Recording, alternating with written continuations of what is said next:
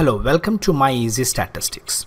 In this video, I'm going to discuss about how to group highly skewed scale data. For example, if I have a scale data like income, which is normally distributed, I can make this normal distributed data into required number of levels. Easily I can do so that I'll get uniform number of people in each group.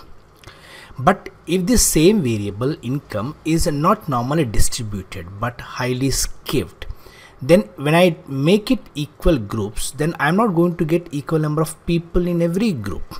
So in that case, I must use a different method. Now let us first see how the data is distributed for this income variable. For this, analyze, descriptive statistics, explore, and take income, and in the plots button select normality plot with the test and histogram. Click continue and click OK. Now here you can see the test of normality Kolmogorov Smirnov.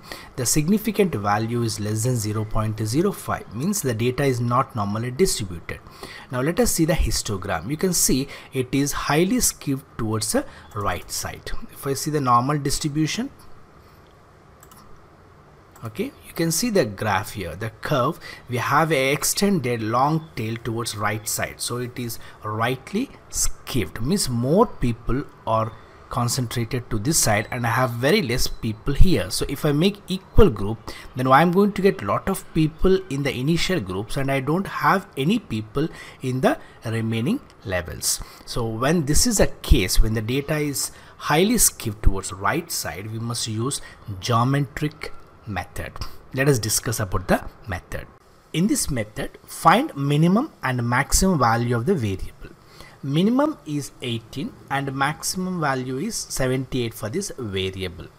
And you must find common ratio value. Common ratio is nothing but maximum value divided by minimum value to the power of 1 by levels. Here I have decided to divide the scale data into 3 levels. So the value which I am going to get, if I do 4.333 to the power of 1 by 3, it is 1.630. And here, since I want to have 3 levels, you must use this formula KH. H is nothing but number of levels, minimum into R to the power of H. So base will always be 0, means from where I want to start, base is 0. So K naught, you are going to get 18 into 1.630 to the power of 0 is 18. So the first level you are going to have is K1, that is 18 into 1.630 to the power of 1, that is nothing but 29.34.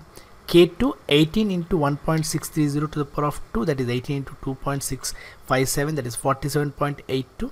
and K3 is the third level. I got it 77.93.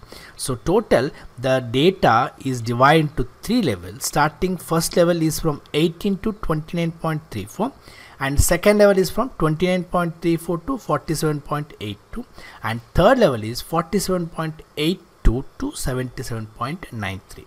In this way I can divide the highly skewed scale data into different levels. I hope this video will be useful for your research.